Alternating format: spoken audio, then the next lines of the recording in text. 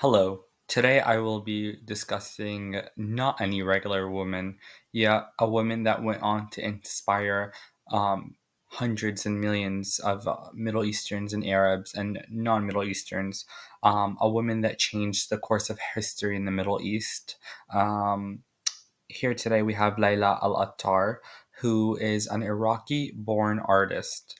She was born in 1944 in Baghdad, Iraq. As we all know, Iraq was one of the leading countries in the Middle East. I mean, we're talking hundreds and thousands of years of civilization where the first alphabet was created. One of the most world renowned empires with the ancient Babylonian Empire existed. So we have really rich history, and we have one of the most fertile lands between in the world between the Euphrates and the Tigris River, and that city is Baghdad, and that has given us one of the world's largest civilizations. Um, Layla Al-Attar comes from an affluent family. She did study in Switzerland, and she was always into art and into history. She is also the first woman to actually get her PhD in the Middle East. Some of her greatest achievements before becoming an artist was she became the director of the Center of National Art for Iraq, being in charge of millions and billions of dollars worth of art. Let's not forget the Babylonian Empire, which is in future day Iraq. All that history from the Ashtar Blue Gates that have been stolen and are in Germany at the moment. Um, she was able to actually make the museum become world renowned. She also was a large activist about peace, and even though I didn't really include this in my project here, but I just wanted to say that she was a big activist against the US bombing the Middle East, and she was also really big onto women's rights, and she challenged cultural and social beliefs about women. And we see that in her paint. The first painting that I wanted to discuss was our painting for today, which is named Women in a Forest. It was created in 1980. The painting consists of an oil and an egoistic on paper laid on canvas, and it is more considered an impression in part of the impressionist art, as we can take a look in the bottom of the painting. Very bru- very lightly you can see a shadow of a woman in the corner between trees. And another thing that I really loved about her painting, and this specific painting, is the way that she shows the moon in this light depiction almost in the center of the painting, while consisting the rest of the painting with dark blacks, and even the shadow of the woman in the bottom is in light gray. And she always wanted to depict the struggles of women in society, how much women struggle. And she is a huge feminist in the Middle East, or she was, I should say, before her murder.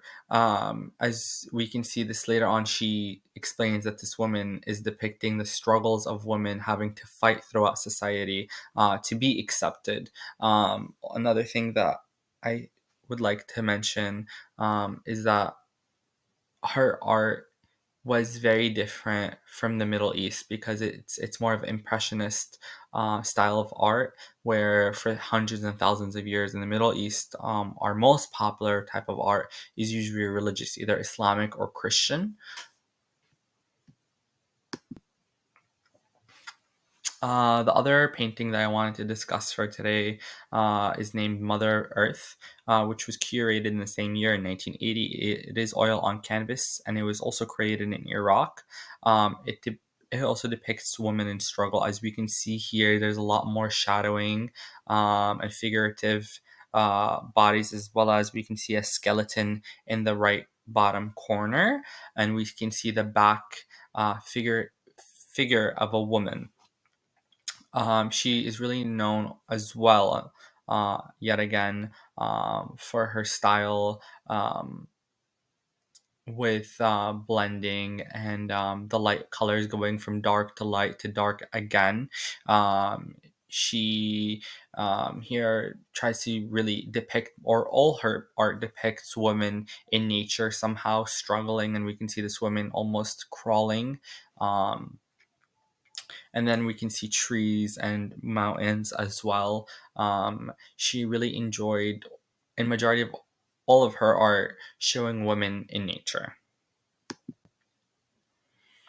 Um, One other thing that I wanted to discuss is that Layla, in her death, she went on to inspire the next generations of not just the Middle East, of the world, as a feminist, as the first woman to achieve a PhD.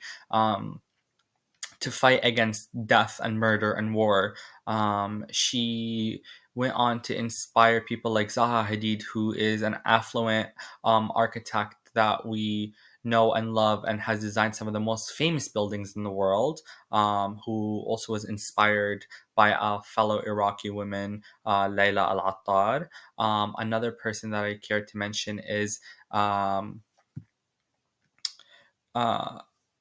Hazim Ali, who is an Indian American poet and a professor who also mentions her in some of his work, and he writes poetry about her.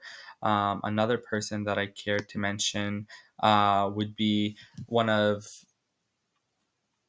are American songwriters, and he depicts the story of basically how he was inspired by her protests against the war in Iraq. Christopherson, and excuse me for mispronouncing his name, and he wrote a song called "The Circle," and it depicts Layla Lattar's protests. And, she notoriously had done a painting of George Bush with mosaics on the floor of a very famous hotel that people would step on his face. And, many people say that that's why the US had killed her when they were raiding the Iraq in the Second War. She, unfortunately, after her death, the, cent- the Museum of the the Museum of Baghdad in Iraq was loaded. All the stuff was taken out, and unfortunately, we know Iraq today as a country full of war, hunger, starvation, as a third world country where it was once a first world country. Um, and unfortunately, all that art has been lost, and it really does sadden me. And the other thing I wanted to show you guys for today. These are my citations. Thank you so much for letting me introduce my project. Thank you for your time.